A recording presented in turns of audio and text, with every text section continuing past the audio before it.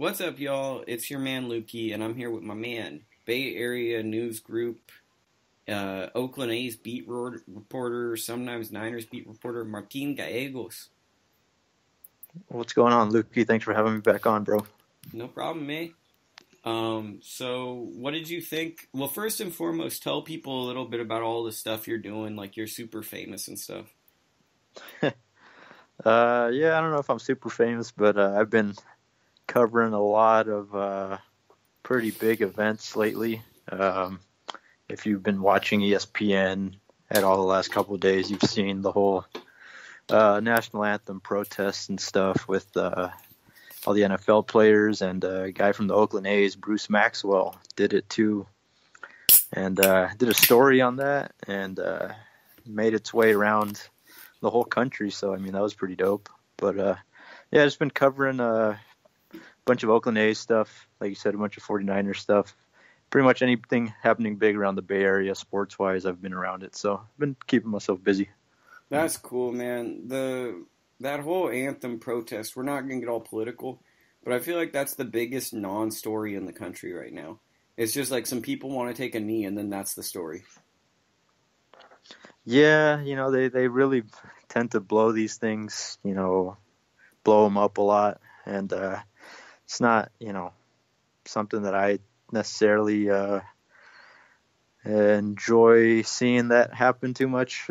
Not the kneeling part. I think everybody can do whatever they want. But you're more of like a X's and O's. Let's talk about the storylines in front of the game. And this is basically like, I feel like there's people, and not to interrupt you, there's people watching these games more for like the beginning of the game to see who's going to kneel and who's not going to kneel, and they're turning the game away after that. Yeah, exactly, man. I'm a sports guy, man. I go to sports to kind of, get my mind off Donald Trump and his crazy antics. So, that's how it is.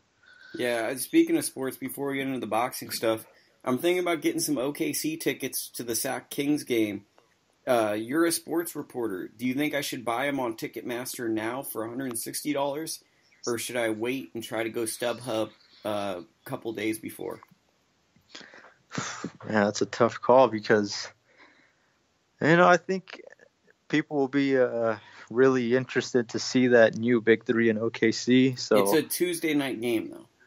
It's a Tuesday night. Man. Because I have a friend she's a really big OKC fan, and I'm a Kings fan, and I feel like that's like the November 7th is like the perfect time for me to believe the Kings could still kind of be good. Yeah. We're probably like 1-4 by then. You're right. Yeah. I mean, Tuesday night, early in the season, you might be able to find a below value ticket if you play it right. Well, I mean, I'm talking 160 gets us on the court basically, and $20 can get us in the door. But we're trying to be big ballin', like, because we're not going to go to another basketball game all year. So it's not like we're doing this again, Like, yeah. So, I mean, I feel like if I'm only going to one game, I might as well sit somewhere where I'm going to be on TV for an hour. Yeah, for sure. Yeah, you should definitely get as close as you can to the action. Who's the new big three with OKC? It's Russell, Carmelo, and Paul George. Oh, wow. I didn't even think of him as a big three, and I spend time at Fresno. Yeah. I mean, Paul George is that type of guy, man. He's so quiet. Nobody really thinks of him as a star. If you have two first names, you can't be a star. Yeah. Like, Chris Paul's not really a star. Right, because of his name? Yeah. No, I'm just saying. Like, did he ever transcend into, like, a transcendent star of the league? I mean, he's a great player, but as far as transcend the league, not necessarily. No. To me, like, the stars of the league are like LeBron, Steph, KD, and then like there might be a tier below that, but those are like the three big ones. And I can't even think of players beyond that. Am I missing one?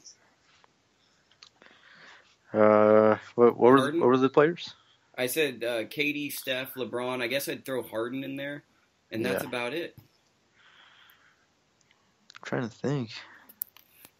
Yeah, I mean that's pretty much. I mean, if you want to throw Westbrook in there. I mean, but I think he's that tier 2. I'm a Simmons guy. Do you listen to the Ringer podcast that they have with that Lombardi called GM Street? nah, I have not. Oh, you gotta check it out. He does these tiers for football players. So it'll be like, this is tier 1, this is tier 2, this is tier 3. It's so good if you're a sports nerd.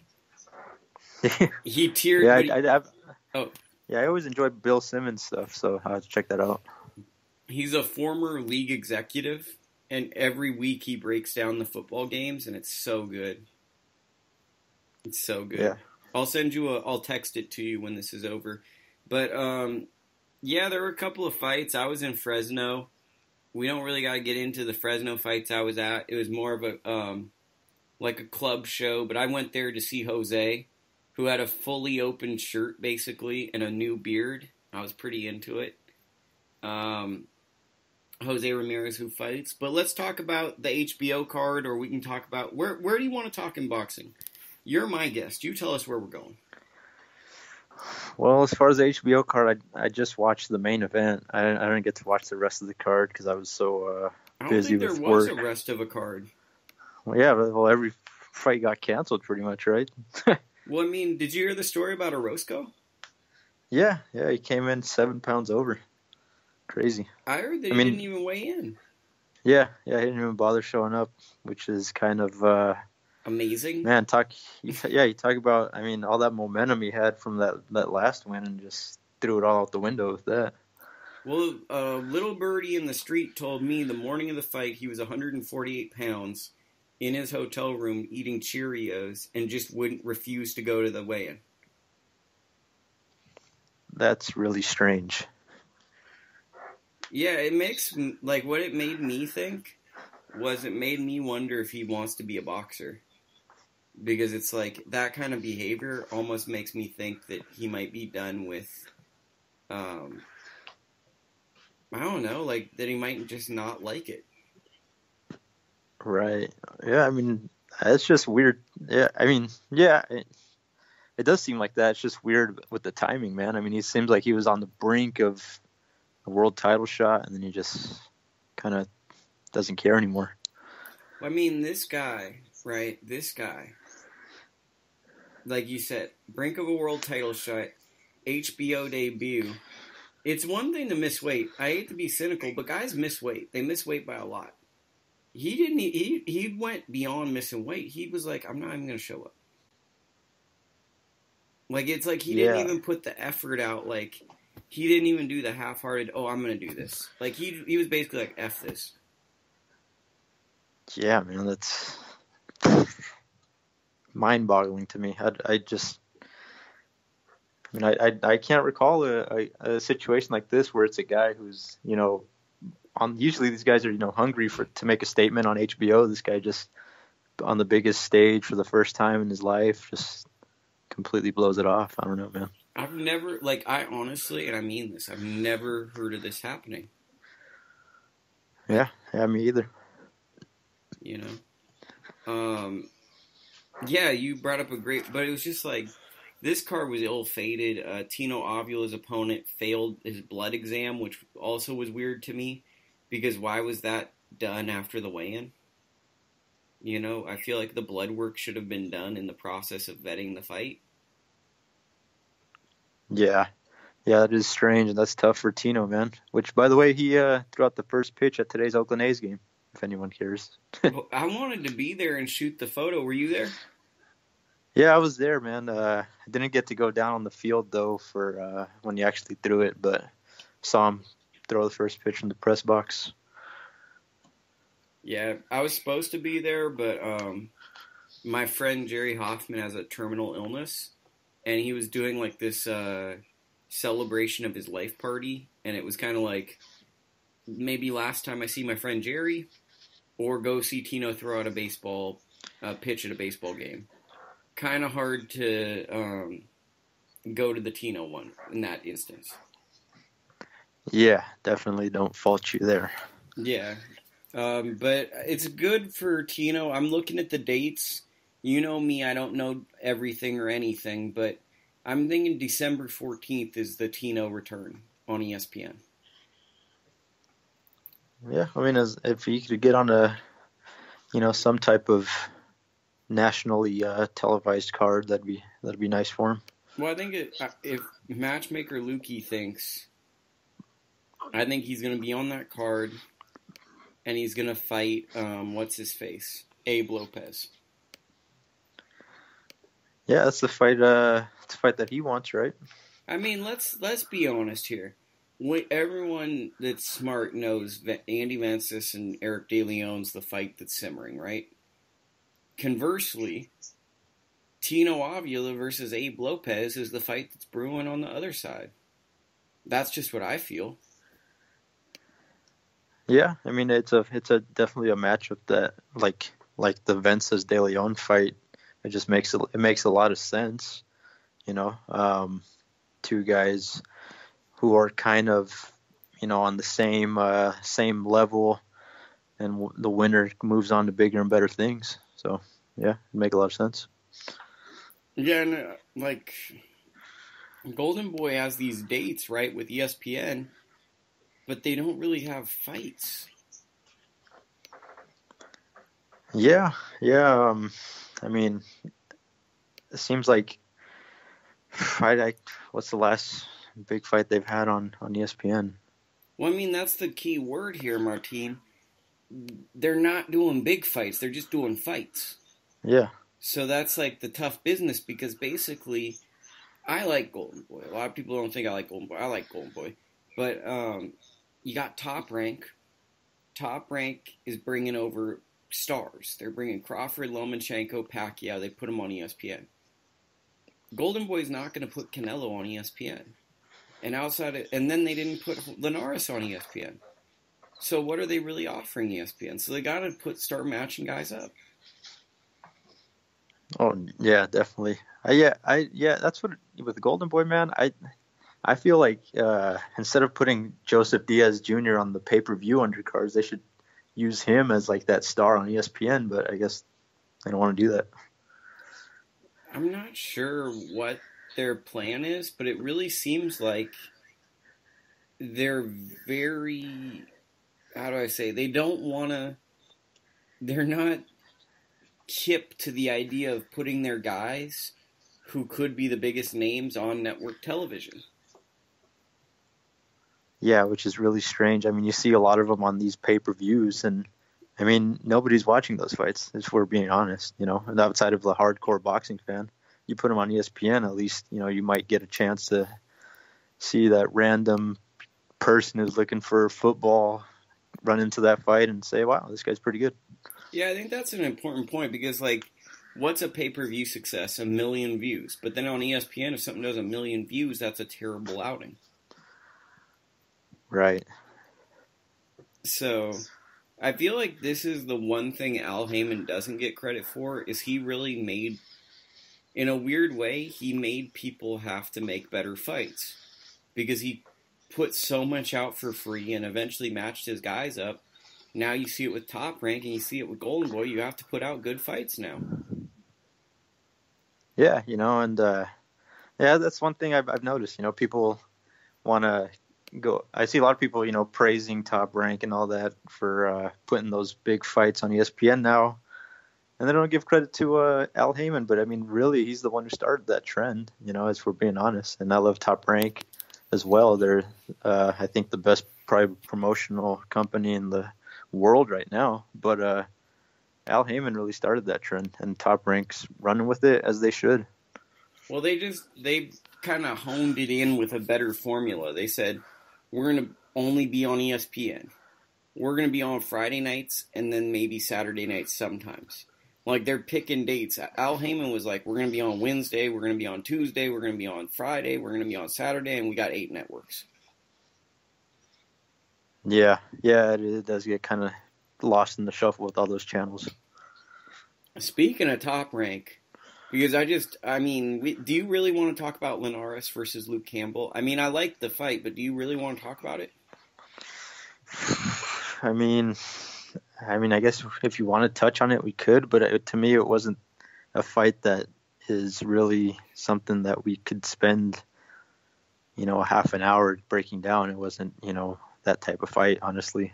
But He called So, out Mikey Garcia, so I mean that's I mean, something to talk about, I guess. it was a competitive fight, but it was a fight where it was like,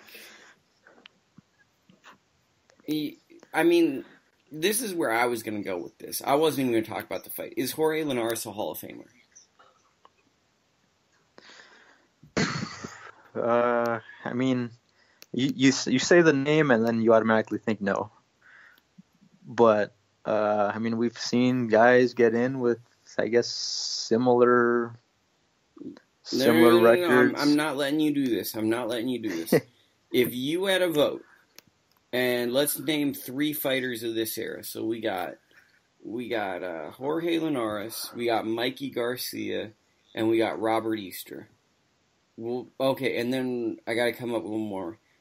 Lamont Peterson. Okay, so Mikey's getting your vote. Who's the other one? Probably Lamont Peterson. So that makes you wonder, because I was watching this and I'm like, you look at Jorge Linares, you look at his record, it's pretty good, but for some reason, is it just the DeMarco loss being that bad? Is it the fact that most of his fights are on obscure channels, even if they're famous? Why don't we have this respect for Linares? I think both of those things are a huge factor as to why they don't. That DeMarco loss is when I think of Linares, and while it might not be fair, I always think of that DeMarco loss. That's the first thing that comes to my mind. And I mean, yeah, over the last 2 years, he's been in some some exciting fights that your typical boxing fan who loves a brawl has enjoyed. But those fights haven't really been, a fight that's been watched by a lot of people, here in the United States. So, I mean, both of those things that you mentioned are, I think, a big reason why we don't, really look at them that highly. And yeah, like you said, I mean, if you gave me a Hall of Fame vote, I mean, just off the top of my head, I'd honestly have to say no. Well, it's like, here's the other thing to me. And you correct me if my memory of Linares' career is wrong. He had a good portion of his career I didn't watch. Then he went on HBO and Lampley compared him to Sugar Ray Leonard, if I remember. Then DeMarco stops him on pay-per-view was that the B-Hop versus Dawson 1 undercard? I want to say, maybe, but my memory's off. So then he goes to Japan, if I'm right, and then he fights in Japan for years. Then he fought in Sacramento at the Memorial Auditorium and had a life-or-death battle with a guy I've never seen again. And then he kind of re-emerged, within the last 3 to 4 years, I want to say. And then his past kind of gotten forgot about. But then he kind of has started to take these fights in the UK and odd locations, and then that's kind of where he's at. Does that sound like a fair career assessment? Yeah, that's exactly right. I mean, yeah, like I said, he was fighting in the UK a lot, and he built up I guess you could say he built up a nice following out there. But I mean, even then, I mean, not to talk bad about UK fighters, but are Anthony Crolla and Luke Campbell necessarily, the top level fighters? I mean, they're good fighters. They're really good fighters. But I mean, you look at I look at their skills from what I see. I don't necessarily think they're on that level of like a Mikey Garcia or something like that. What about my doppelganger, my twin, Kevin Mitchell? I mean, Kevin Mitchell, was really good at one point, and then he took a beating. Because he dropped Linares and almost stopped him. Yeah, I remember that. Yeah. And I guess that's why it's hard for me to... Linares is a really good fighter, but it's hard for me to put him in that tier 1, the elite. Because, after this fight, I was thinking about how kind of BS pound-for-pound lists are. Because I'm convinced Keith Thurman's in the top 5 of the pound-for-pound. but no one has the balls to put him there. Just because, like, for some reason you can't put Keith Thurman in the top 5. And I was thinking, oh, go ahead. Yeah, I mean, yeah, I look at Linares as he has this just you look at him, training, you look at the skills that he has, and you'd think, wow, this guy should be, undefeated. And you look at what he's done actually, in fights, and you kind of, don't put the two together. You'd think he's better than he is if you just, base it off his overall skills. And I mean, who was it? Freddie Roach or someone said that he was one of the greatest fighters you ever watched train, I think, or something like that. What? And that's kind of like the mythos on him, right? Because he's got all these kind of bootleg security camera KOs, basically annihilating people in the gym. And when you watch him hit mitts, you'll go, who is that guy? But it's like, for some reason, it doesn't quite translate. Yeah, it's like a basketball. Those great basketball players that you hear about. They're great in the gym. In practice when nobody's watching. But when the lights come on, it's not the same. It's just it's different. So you're comparing Jorge Linares to Shaquille O'Neal shooting free throws, because they used to say he made 100 for 100, and then in the game he never made one. Exactly. That is a perfect comparison. No, I hear you, man. It's I don't know, man. It's just because I was thinking about it, and I'm like, if you really think about Jorge Linares' resume, right, and you're being fair, he probably has just as good of an argument to be on the pound-for-pound list as Mikey, right? Or am I off on that? Yeah, no, you're right. But then, like, we all assess through the eyeball test, we're like, nah, Mikey's way better. And then my gut feeling was, why do we initially kind of blow off Linares like that? Yeah. No, yeah, you mean, no, you're right. I mean, I never really asked myself that, but now that we talked about it, yeah. Well, I mean, I think that's, like, because if you think about it, Linares is basically his career's over. He has, like, 1, 2, 3 more fights, right? And then when he retires, people are going to, like, how are you going to eulogize his career? It's like his career is almost over, and people are feeling like it's just beginning. Yeah, I mean, right now, if he were to retire, the first thing I'm going to think about is DeMarco loss. Yeah, so. It's just, to me, it's very weird, because, like, I was trying to think of it, and he's a fighter. I guess this is how, like, when my grandpa used to tell me about the old-time fighters who he'd tell me were good, and then you'd look at the record, and it was kind of weird, and then he'd say, well, the guy was a little weird, and he lost to a few guys. That's Jorge Linares. He's like the guy that falls between the cracks in boxing. Yeah. Yeah, no, you're right. Well, this isn't working right now. We don't have enough controversy yet. This isn't controversial. The ratings... I've been watching Skip. Skip is Shannon. Did you see that Shannon when he was like... I forget who he was talking about. No, he's talking about Michael Jordan. He goes, Michael Jordan likes that hen dog. Have you seen that? I did not see that. Yeah, he likes that hen dog. He be drinking. He likes that hen dog. Wow. And then Skip Bayless was like, well, I just think that... Oh, my God. Skip Bayless is like one of the worst things that happen to sports. He's a polarizing figure, man. Well, it's like, what he brought in that I don't like is he brought in the outlandish take with no empirical data. So he'll just be like, LeBron James is not good at basketball. And people will be like, wait, I don't understand how you can argue that. But he'll be like, he is not a very good basketball player. Yeah, and nobody can change his mind about that.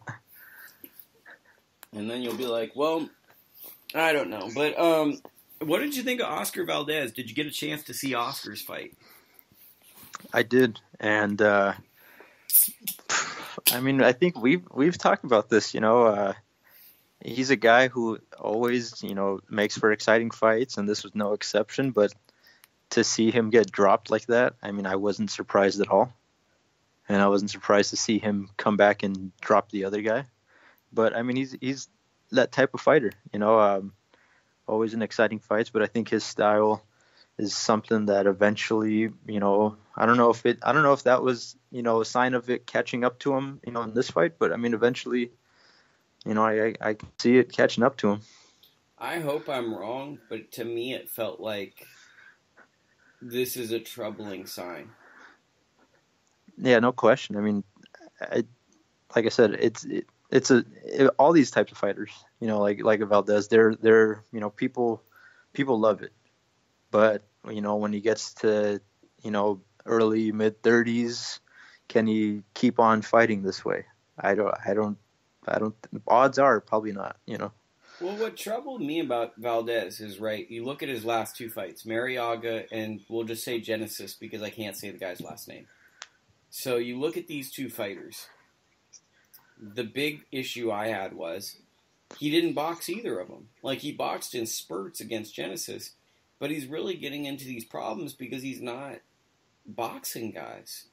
And he has the ability, and I feel like the matchmaking for these fights are basically, you got to pick your spots to bang and box. And he's getting into trouble because he's fighting fire with fire.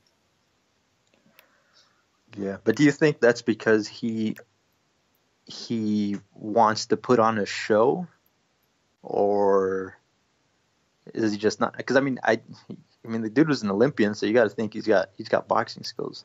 I think that what it is I think that because I've seen him train, and I like Oscar a lot, I think that he really wants the fan. Like, when I look at his eyes, I think that he wants to entertain the fans, and I think that when he gets into a real fight, he wants to will himself to victory. So he's not the kind of guy that's going to rest on his laurels and try to point or do maybe what's best for him. He wants to forcibly, like, subdue or make the other guy quit. He doesn't want to just go to something that could work. Right. So he's kind of like, in a way, like a Gennady Golovkin. Yeah, actually, I think that's, as crazy as that sounds, that's a very adequate comparison. Right? I mean, a guy who can box, the dude was an Olympian, a crazy amateur background, but once he turned pro, going for the knockout, trying to excite the fans. Yeah, I think that the big thing with him is it's just going to be a big... he's just got to... to me, it looks like he's got to make an adjustment with certain types of fighters because who's coming next for him? On the broadcast, they're hitting Carl Frampton. Well, Carl Frampton's going to really try to box him. And if he sits and bangs, Carl's going to load up on shots. Yeah. That's if Oscar, if he keeps fighting with that aggressive style against Frampton, I mean that's a tough fight for him to win, I think. Yeah, it's like, where do you assess him right now? I mean, to me, in the 126-pound division, he's still one of the top guys, no question. World champion, and I think he got dropped, but the fact that he came back strong like that was a good sign. I'm trying to think of who. I'm blanking out on 126 top names now. Well, we got Leo Santa Cruz, Abner Mares, Carl Frampton, Gary Russell Jr. Those are the big dogs, right? That's the tier 1. And then do you want the tier 2? Because Valdez is probably the tier below those guys, if we're being real. Would you say that's fair? Or yeah, I mean, I think him, if Heyman and Top Rank did business, him and Mares would probably be a real good fight. So Same with Santa Cruz. Like, I'd say the guys like a level below those guys are like the Joseph Diaz Jr.'s, the Jose Rojas. Who else do we got? We got the Scott Quiggs of the world. Like, those guys are like probably in the Valdez range, right? Yeah. Yeah, I mean, as far as that division, I think Gary Russell, I got to put him on top. Do we? I mean, to me, it's Do we Gary go? Russell and Leo Santa Cruz because I think that Leo Santa Cruz is criminally underrated because just a lot of people wanted him to suck. They thought he took a lot of easy fights and they just wanted him to suck, and then they won't give him credit. And the guy's a really good fighter. And the one fight he lost, his dad had cancer, and people want to act like that didn't affect him. Yeah, like he's a robot or something. Yeah, it's like he's gonna go into a fight. His dad's got cancer, and people are like, "Oh, you're fist fighting in a couple of weeks," and he's worried about his dad's health. Loses like a split decision to Frampton, and people go, "Oh man, he was fake. He wasn't good." Comes back and beats him, and people say it's a fluke. I mean, maybe I'm a Leo defender, but I just think it's stupid that people criminally underrate because Leo Santa Cruz should be in the pound for pound. Yeah, you can make. I mean, you can make the case. I mean, that win over Frampton was big, man. He showed me a lot, and that win over Frampton. I mean, that was impressive. The way just how disciplined he was in that fight, man. Yeah, I don't know. Um, what's it But called? Go ahead. no, but yeah, but just, I mean, getting back to Valdez. Um, yeah, I mean, like I said, if top, I mean, I guess 126. Yeah, you could put top five. You know, maybe just looking outside of the top five. Um, you know, pushing on that top tier, but you know, it'll be tough to know how good he is if he never gets a chance to fight those top guys. You know, who are with Al Heyman and all these, you know, other promoters. You know, but I mean, he's a great fighter, but like I said, eventually that if he doesn't change that style, you know, it could catch up to him. I just I'm going back to Lombardi's thing on the Simmons podcast. There's tiers to these boxers, and I feel like even though Valdez is a champion, he's the highest level tier 2 fighter. And the tier 1 fighters are Gary Russell, Valdez, Abner Maris, and one other guy that I said before that I blanked on. But those are the top guys, right? And Valdez is about to graduate to that tier. And when you go to that tier, you got to be on your A game. Like, Gary Russell's hands are fast. Leo Santa Cruz is a difficult matchup. Abner Maris is a very good boxer. When you get in there, they are masters. He's fighting very elite guys, but he's not fighting guys who abnormally do one thing beyond well. Yeah, you're right. You know, yeah, I mean, him and I think him and Jojo Diaz are kind of in the same boat a lot of ways, if you think about it. Different styles, but you know, in that same situation. Yeah, I hear you. I mean, what does Jojo do, man? It's like he basically was groomed to be a star, and now it's like he can't really be a star. They're trying to wait for him to get a belt, I get a feeling, but who does he fight? Oscar Valdez? I mean, I feel like a lot of people think Jojo has a chance, but I just feel like if you don't have the power to keep Oscar off of you, that's going to be problems. Yeah, and I haven't seen that type of power from Jojo Diaz.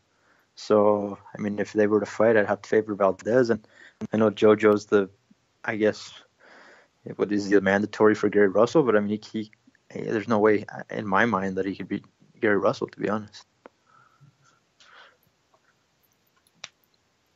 So, yeah, Golden Boy's been kind of, you know, I mean, you know, I'm not a promoter, but I would have used him on. He would be my star on ESPN, but you know, it's whatever.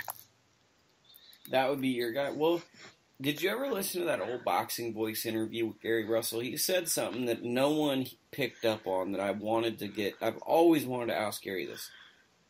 He said PBC fights are free for everyone but the fighters. And that kind of insinuated to me, like, what did he mean with that? And he's probably one of the most inactive fighters on that side of the fence. Yeah, I mean,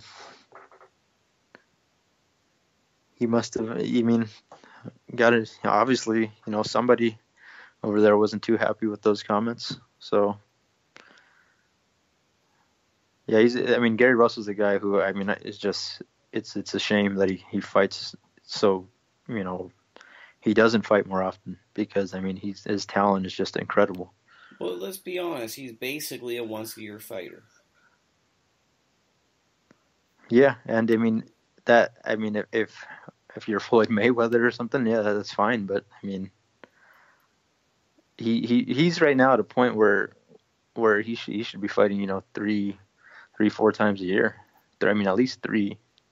But I mean, yeah, it's a waste. Whenever he does fight, you know, it's great fights. I mean, the fight with Oscar Escandon, his skills were just incredible. But you know, I mean, I don't know what's next for him, and you know what is out there for him. I mean, I can't think of. I mean, they're gonna do Santa Cruz and Mares again. I don't know. I don't know where he goes from here. You know, in the near future. Yeah, I mean, what do you mean, Valdez? Or I'm looking at drones. So I totally messed up. Oh yeah, no, yeah, with Gary Russell. I mean, I don't know I mean, what do you think is next for him? I I don't know. mean, basically, he fights, he looks good, he takes a year off, and then it's a big deal when he comes back. But it's not really. It's like, oh, Gary Russell's back. He'll fight again next year. That's what he's been doing for 4 years. It's like Yeah, he used to fight 5 times a year against guys we had never heard of. Now he fights guys we've heard of, but he fights once a year.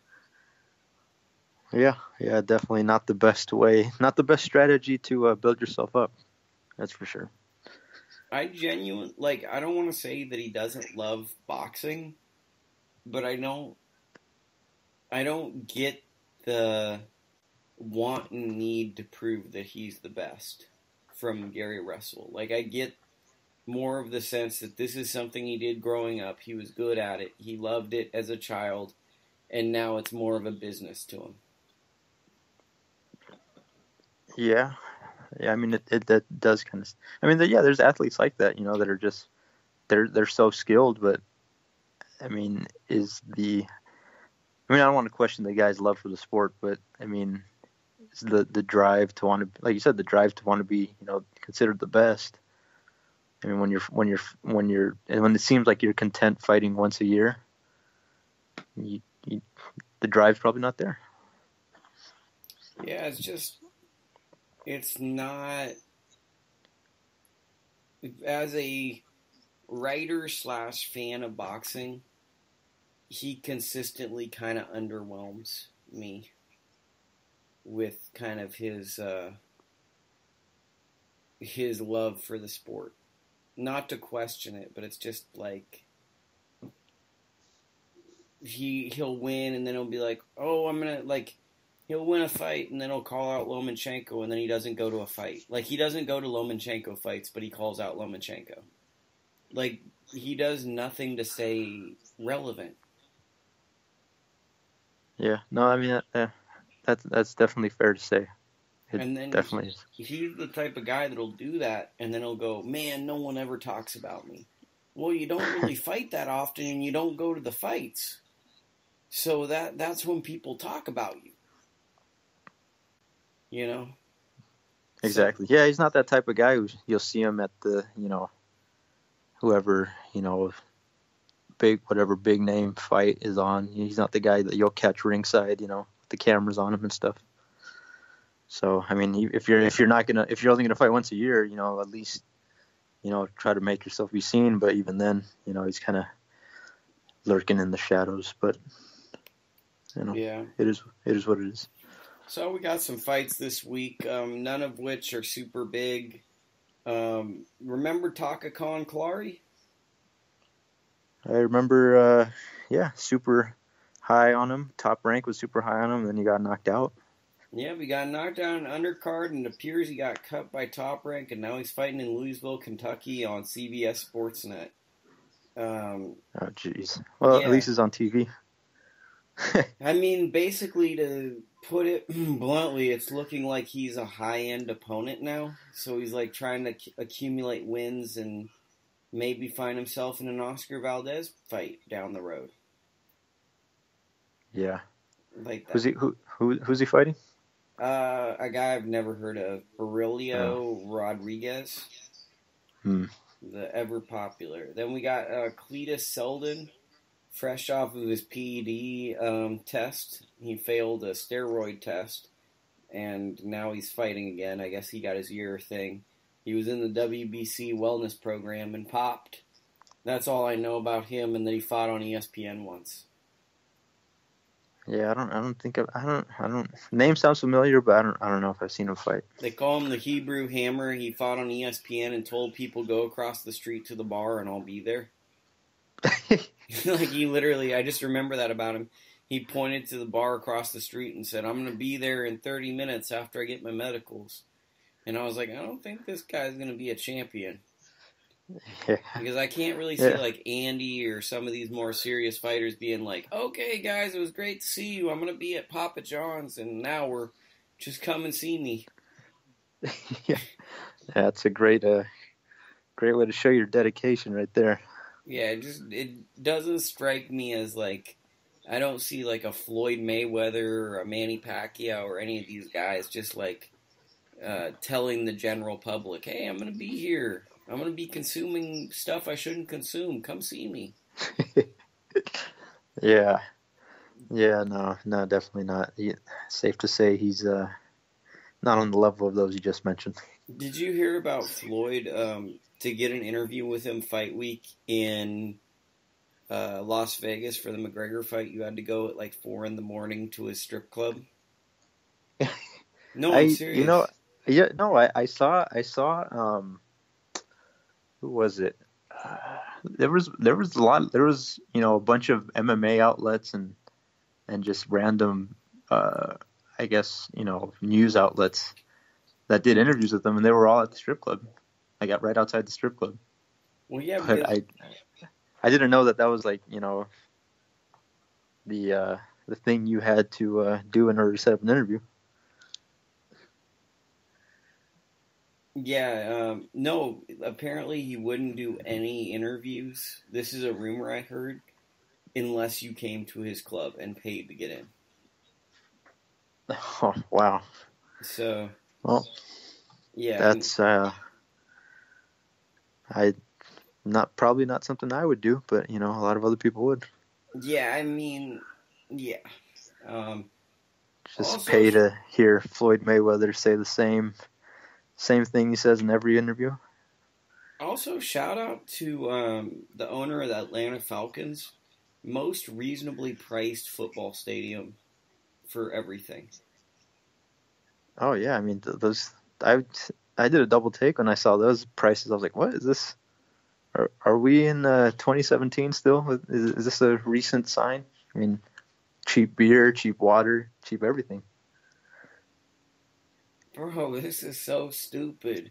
ESPN is showing footage of people kneeling and in unison rather than the NFL blitz. Jeez. Like, I just want to see Allen Robinson or a receiver catch a football. Yeah, man, that's all anybody, any news outlet is talking about, man. It's something that, I mean, over the last 2 days, I'm kind of burnt out on that stuff. I get home. That's probably why I rarely even watch ESPN anymore, if we're being honest. I know people that work there, and then I'll read their stuff, but I mean, that's kind of what ESPN has turned into. Okay, well, we got to cut this podcast short because I got to do something. But Martin, I appreciate you coming on. Let people know where they can follow you. All right, man. Yeah. I mean, the best platform that you can really support me by following me on is on Twitter. That's at Martin J. Gallegos.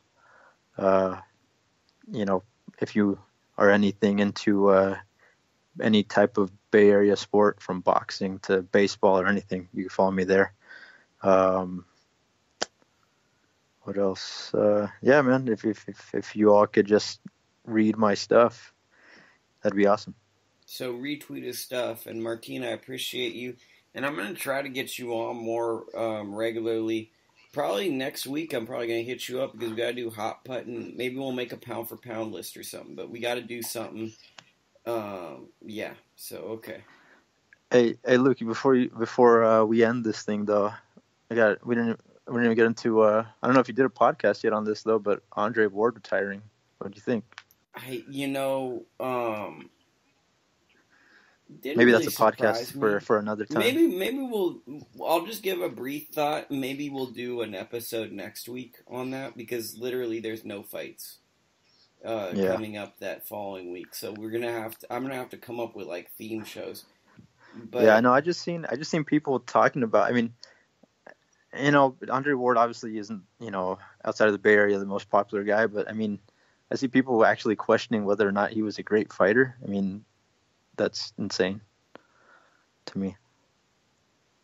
Yeah, I mean, what's it called? To me, if you're that dumb and you question if he's a good fighter, I mean, that's like saying, is Tim Duncan good at basketball? Yeah. Like, you can not like how Tim Duncan played basketball, but if you say, is he good at it, I have to look at you and think, are you a silly person? Because it's not debatable if he's good or not. Yeah, it baffles me, man. I'm hoping, as time goes on, people kind of, gain a little more respect for him, man. But it's crazy that he's not talked about like the legend that he should be, in my opinion. I think Ward retired because he realized he could do whatever he wanted, and he'd never get the credit he deserved.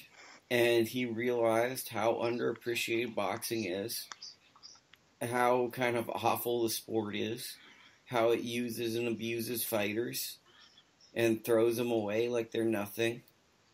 And he made a lot of money, and he just realized, why do I have to stay in this?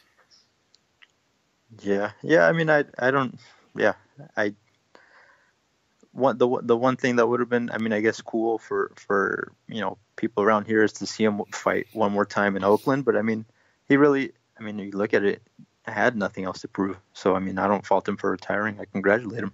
I feel like there might be one last Oakland show. Like, he might give the people of Oakland one go home. Like, I think if he did come back, it would be for an Oakland fight, and it would be at like a heavyweight little fun bout for him, because he's always said he wanted a heavyweight fight, and he probably would want. So I feel like he might come back, like if there's like a Bellew or a Chris Areola or some, you know what I mean, like a little fight for him. But I feel like he basically was ready to retire, right, after the first Kovalev win. He basically comes out of retirement, stops him, and then all people can say is he's a dirty fighter, he hit Kovalev low. No one talks about the left hook that rocked Kovalev 15 seconds before he gets stopped. To the head. Exactly. And we both interviewed Ward. He's a very smart guy, and I think he realized people aren't going to ever give me credit. Yeah. So it's like... It's good to see him. I mean, I think now that he's retired, you'll see him. He's a smart. Like you said, he's a smart guy. So I mean, we'll see him. Doing those broadcasts on ESPN. Maybe people then will kind of start to warm up to him as he goes on. Hopefully. I think his competitive edge and his chip on the shoulder, which made him kind of a tough interview at times, because he was like he to me fueled off of negativity. He wanted you to doubt him so bad that he'd train hard. So when you asked him questions, I always felt at times, and I'm not saying you, but I'm saying me, and maybe I'm misinterpreting this, he always wanted it to be kind of in a negative slightly so he could go back and train. Like I'm doubting him, And I'm wondering if he's not going to be that way as much going forward now that he's away from the sport. Yeah, no, I definitely. I mean, every time, it seems like every time I would I mean, me and you would go talk to him like in a group setting. Yeah, it does seem like he kind of, was that way. He wanted to, find a way to take everything as a slight, and not because he doesn't like the person. He just, that fueled him to be great. So yeah, and remember that media day for Kovalev where he worked out for like 4.5 hours? I left in the middle of it. Like, it literally started at 11, and I remember I left at 2:30 to beat traffic. He did a 30-minute meet. Were you there for that? Yeah. And then he did a 30-minute media scrum, and then he starts hitting the bag, and I go, oh, this is going to be over quick. He changed like 3 shirts. Like, he kept changing his shirts. He had people mopping the floors. He went from warming up to heavy bag to... oh, God. And to me, that's when I'm like, this guy is fueling off of everyone doubting him. Because it was like, basically, I felt like that workout was, I'm going to work out so long, you guys are going to leave. Like, I'm going to work out so long, you guys who don't work out are going to get tired of seeing me work out. I almost felt like that was like an intentional ploy. And it might not have been, but that's how I poetically read that. Because he literally worked out to the point where I could no longer watch him. Yeah, man, that was pretty. I've never seen a media day like that. I don't think I have. Like, how am I exaggerating? Like, were you there for the whole time, and how long do you think the workout was? It was definitely a few hours. It was. Yeah, I forgot about that. It was like, I want to say it was literally like a 2.5 hour workout, probably. Yeah, it wasn't your typical show up, hit the bag, do a little flashy, workouts and head out. This dude really, he did put in work that day, man. And I remember he had that song playing that he fought to, like the King song, What's a King? And he kept, it was on loop. So it was like one song kept playing. And it was the song he was fighting to, and it was like on loop. So every 3 minutes, the same song starts over again. And he kept singing the song, like, so there was a part in the song where he'd like kind of rap along with it. And I remember for his second media day when he kind of was dancing in the ring, I don't know if I told you or I told Celso this, but I kind of felt like I could sense the end of Andre Ward's career was kind of close because I could tell he was having fun. And at a lot of Andre Ward media days, I didn't see the word fun with it. Like, it felt like he was proving people wrong, that it was intense. And at that last media day against Kovalev, he was dancing and he was smiling a little bit. And I'm like, ooh, it's a little different. Yeah, no, I was just gonna say that. Yeah, it was a completely different vibe. He was real nice with everybody who showed up in the group sessions and all that. I mean, he was answering everybody's question. He was giving real, thoughtful answers to pretty much every question. So it was kind of an Andre Ward that, I guess looking back at it, yeah, I mean, it was kind of a signal that, maybe he realizes this is the last go, and he wanted to go out. First of all, I think he knew he was going to win that fight. So I think that's why he was in a little better mood. But, yeah, I mean, it was something that, wasn't common with him, when he was, dealing with media. Yeah, to me, looking back, it's like he knew that was his last fight. If we kind of look at everything, it was almost like he's like, this is the last time I'm doing it. I'm going to appreciate this moment, And I know there were rumors, people were saying he was going to go to Top Rank, and it seems like it was well substantiated. And I think that he just thought about it, and I don't want to speak for him, but it's like, you look at his peer group, Tim Bradley just retired. Tim Bradley, one of the best of his, like Tim Bradley, Andre Ward, first ballot Hall of Famers. No ifs, ands, no or question. Yep. If you don't agree with that, you're not, I don't know what to say. And I think that he looks at the guys he was amateurs with, and would you say Berto's basically retired after the Porter fight? Yeah, I mean, I don't think he's coming back. I have a feeling that might have been the last one. And it's like you look at these guys he grew up with and they're retiring. And I think that that's another thing too. Like, do you really want to start to be the guy that's the older guy in the gym that you won't? And there's young guys that you didn't grow up and you didn't see. And I know that fuels some people, but if everyone you grew up with, they're starting to go on to a new phase in life and you're still the guy in the gym, at what point does that catch up to you, you know? Yeah, man. I'm of the belief that it's always better to get out maybe a little too early than too late, man. I don't want to see a guy who I consider a legend, look just, bad, get old one day. So it's better. I think it's better, if he does have a little bit left in the tank, just better to just ride off into the sunset, man. Yeah, I don't really know. I don't know all the intricate details about everything in life, but I know that Andre Ward is going to go down as a legend. I think that Andre Ward is going to be someone that when we look back on his career, people are going to go, "Oh, he was pretty good." Like, I think he's going to get more respect in hindsight than he would,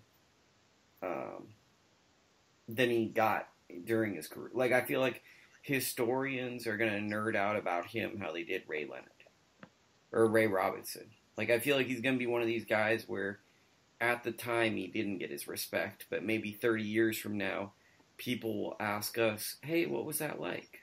What was that like being at an Andre Ward fight?" You know? And what's crazy for us is we take for granted this, but we literally saw the majority of his career. Like, we saw the majority of the big fights. I know the first fight I covered was Chad Dawson. So I basically covered, outside of the Super 6, I covered all the big Ward fights, minus the Vegas ones. And it's kind of crazy to think in 20 years there's going to be historians that might hit up both of us to say, "Yo, what were some of these interactions like?" Yeah, no, definitely, man. I remember him before I was a kid. I went and watched him fight at the San Jose Arena a couple times. That was early on in his career. So Well, I I remember just being a young guy, and I'm a little older than you, but I don't want to say how much because I don't have gray in my hair yet. But I remember watching him on TV and thinking it was cool. A guy that lived about 20 miles from my house won a gold medal because I didn't think that was possible. I didn't think people that lived near me could win gold medals. Like, I know that sounds silly, but I just didn't think people people that I could drive to their house, show up, and say hello to, won gold medals. I thought people that won gold medals were hidden away in factories or went to Colorado Springs and they didn't interact with people. And the fact that he won a gold medal kind of blew my mind. Yeah, man. The guy did everything the right way. He didn't try to be something that he was not just to get more publicity. I mean, I don't see how you can hate the guy, but some people out there do. But like you said, I think over time, he will get that respect. At least I hope. But yeah, that's about it on that.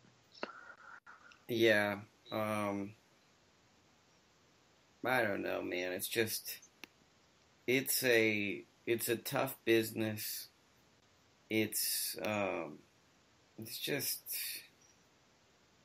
I don't know. It's just hard because it's like most of the people don't like him just based off of the fact that his style didn't appease them. So they're like, we don't like his style, so we're going to write him off. And because of that, well, that's just the way it is. Yeah. Hey, how you doing in fantasy football? Killing it. You winning this week? I'm winning 3-0 in both of my leagues. Nice. How are you doing? You were real cocky, and then you found out that actually getting good players sometimes doesn't work. Yeah, man, I should have known better than to say anything week one. But You I had the bounced back. team. You had the team that I had last year, where I'm like, I overthought it, and I was like, "Ooh, I'm gonna be good. Joe Williams is gonna come in. Carlos Hyde always gets hurt, and now you're not quite having the season from hell, but you're close." Yeah, I mean, I'm doing good. I'm about to win this week, so I'll be 2-1. I've lost week 1, but I'm bouncing back. I've been on top of my You're on the waiver wire. waiver wire moves, making those sneaky picks. So I'm still confident, man. I'm still confident in my Well, I team. got J.J. Nelson, and I don't know how I got him because I'm 2-0, and everyone let him slip, and that's gonna hurt some people's feelings. And Joe Mixon just started being good. So if Joe Mixon starts being good, I don't know. And Kirk Cousins put up a 30 burger today. I didn't watch the Raiders game, but yeah, those 30 burgers hurt in fantasy football. Yeah, I did not. Well, I mean, can't say I didn't. I didn't see the Raiders playing so bad coming, but I mean, Kirk Cousins lighting them up didn't surprise me too much, I guess. I feel like the Raiders are going to have some really tough.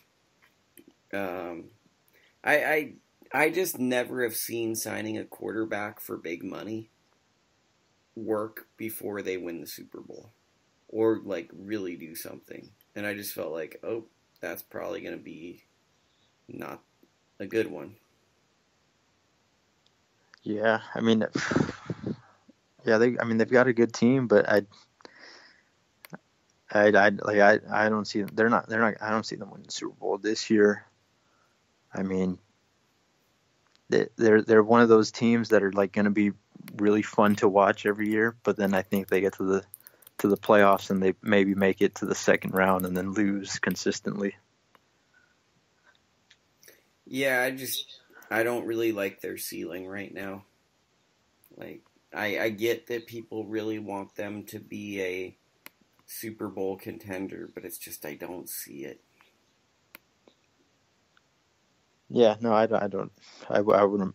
They're not my pick to go to the Super Bowl this year. I don't think out of the AFC. I mean, as much as I don't want to see it, it's probably going to be the Patriots again as far as AFC. Well, I thought it was going to be Patriots Giants. I blew it with the Giants, so I don't know who's coming out. I think Kansas City might actually be the team that goes to the Super Bowl. I've always felt Andy Reid's going to have one Super Bowl win. So this might be his year. Yeah, maybe. I mean, that'd be nice. I've always had a respect for Alex Smith after that crap he went through in San Francisco. But well, I mean, he went through a bunch of the JT O'Sullivans to really throw it back, and then yeah, I mean, it just felt like I tried to explain it to people. It's like we couldn't keep Alex Smith over Kaepernick just because he had been shelved so many times in his career. It's like he didn't even feel like a first-round pick anymore. Yeah, no, definitely. I mean, I think with guys like that, even with him, it looked like he was turning things around. I mean, I think the fresh start was just something that it was just necessary. It just was. And I wish it happened earlier in his career, to be honest. It's just I wish they had have let him do that. Speaking of sports franchise pipelines, Giants, Pittsburgh Pirates, Niners, Kansas City. Any deeper than that?